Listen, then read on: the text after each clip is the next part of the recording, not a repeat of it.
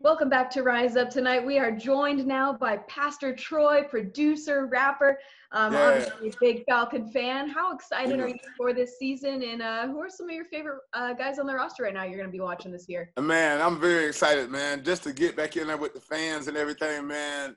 I'm talking about, man, I didn't know was going to miss it so much, but definitely looking forward to this season, man. The addition of Davis, of course, my guy Ridley, Matty Ice, man. It's just going to be a good season. I'm looking forward to the boys putting it together and going in. Coach Now, Smith, too, man. I like the coach, man. I really like the coach. Hey, I'm glad you said that, man. Coach Smith is a solid dude. Now, I got some questions for you now, man. You know, Go you ahead. my guy. You my boy now. Let's go. I need you to tell the people, man, when did you fall in love with the Falcons and who is your favorite Falcon all time?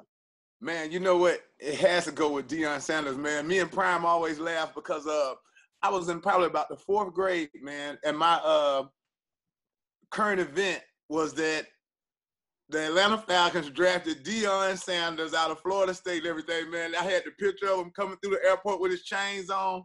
That was it for me, man. Come on, bro.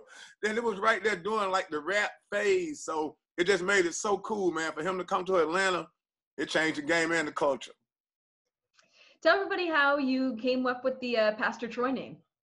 The Pastor Troy thing, man, I definitely didn't come up with it. My dad is a pastor, man. My dad is a pastor. And that was our big thing growing up. I love the rap music, but a lot of it wasn't appropriate for my age. So the whole Pastor Troy thing was something that I came up with while I was in college. Another dude came up to me and, man, was like, I was rapping and the dude said, Pastor Troy. I was like, man, why you call me that? He was like, man, it sounds like you're a preacher when you rap. I said, man, that's a tight name. I got to ask my dad, can I use it? That's dope, man. Now, That's real. check this out. We got to go down memory lane, okay? Because Let's do it. I remember you. I was a jit. I was a little jitterbug back in the day. 1999, when your first album came out, We Ready, I Declare War, right? I was at Adamsville Gym, the old Adamsville Gym, with my CD player, PT, my earphones. But every song on that album, man, was that fire. Yeah. I want to ask you, man, what was your mindset as you was working on that debut album? Because you even challenged Master P on that thing too. Now, Yeah, man. You know what? That first album, man, it meant so much to me, man. But it was a beautiful thing because it wasn't any red tape or anything. Everything was so free. It was my first one. I didn't have any fans, so I was really just free to just say what I wanted to, whatever I felt. You know what I mean? And it was a dope thing, man. I wish I could get back to that zone to be able to be that free to just let it all out. You know what I mean? But it's dope, man. I love my maturity in the game, man. I've been doing this for 23 years now, man. So I love it. Now, music is big in my life, right? And when I think about music, I think about songs that meant a lot to me, songs that had meaning, songs that could change people's lives. Yeah. Song, vice versa. Yeah. Vice versa. Man, what message was you trying to get through to the people when you dropped Man, with that vice versa joint, man, I wanted people to just really open up their mind and go a little bit deeper than just settling for what anybody just tells you. You know what I mean? Because it gets a lot deeper than that, man. Everybody don't always tell the truth. You know what I mean, man? So that vice versa, man, it was more so of a reality for me, man. I was in college, and just a lot of the things that I was seeing wasn't necessarily what people were doing, even or what they were trying to profess to be. I was seeing other things, man. So vice versa was just a good time for me to say, what if left was right? What if right was left? What was up was down? What if down was up? Yeah. What's something in your career that you're most proud of as a performer? Being a part of what we're doing with the Atlanta Falcons this year, man, with the Dirty Birds Nest, man. It's always been a dream of mine to get into marketing for a major team, especially a team here in Atlanta, man. I've always had affiliation with the Georgia Bulldogs and just the other team in the city, but to be embraced how they're embracing us this season, I'm really excited about it.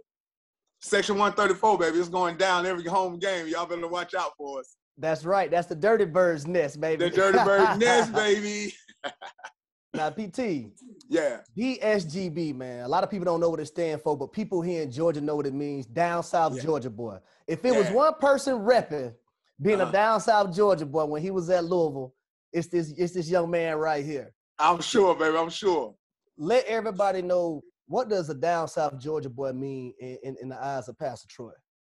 Man, a down South Georgia boy, to me, man, is just a brother that understands where we from down here, man. You know what I mean? It just ain't a brother from Atlanta. We got a whole beautiful state down here, man. Brothers that represent just that Southern hospitality, how we do it down here, man. You know what I mean? Just representing, let them know we Georgia boys and we ready for whatever, man. You know what I mean? People had to put some respect on Georgia. You know what I mean, man? Say that one more time for the people now. Oh, man, they had to put some respect on it. They had to put some respect on that Georgia, man. I'm telling you, when I was up there at school, I made them put respect on GA. Yeah. If they didn't want to, I made them put respect on GA. And man, and that's what us down South Georgia boys do anywhere that we go, man. So it was a beautiful thing, man, to see everybody representing, man. Felt a part of it, man. There's nothing for me to step out. Man, I see white girls and stuff with DSGG tattoos. There's nothing for me to see a down South Georgia girl or down South Georgia boy tattoo anywhere across the state. Now, Pastor Troy, we know that you are referenced in 2 Kanye West songs. Obviously, he's kind of taken up residency in Mercedes-Benz Stadium. How well do you know him? Do you know if he's still there? And when is he releasing Donda?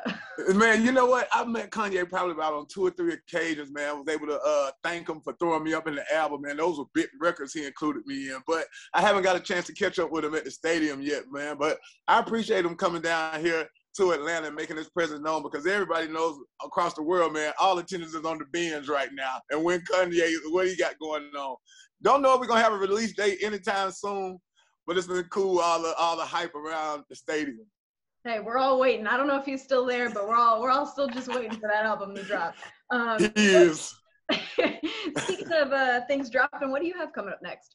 Man, dog, so I have a new album on PastorTroy.com. It's called PT Cruiser. Everybody can go out there and check it out. We really just been gearing everything up for the season, man. Ready to get back out here and just hug on some Falcon fans, man. Dap them up. Everybody be safe. Wear your mask and do all that stuff they have in place for protocol. But we're going to have some fun, man, starting September 11th. We're the 12th. Look, PT, one last thing, man, because I like to talk about songs that are very influential. Boys to Men. That song right there? Yeah. Man. That's dope, right, man. Dog, Harry, you went deep. You went deep, I'm looking at you, right? Boys to Men, that right there? Yeah. That's one right there. Man, you know what?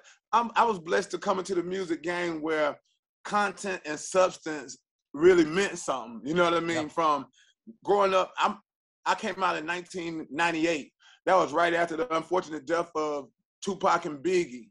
So it was really a big void in the game, but I was luckily able to learn from that side where they took it so serious, man, what the real lyricists were.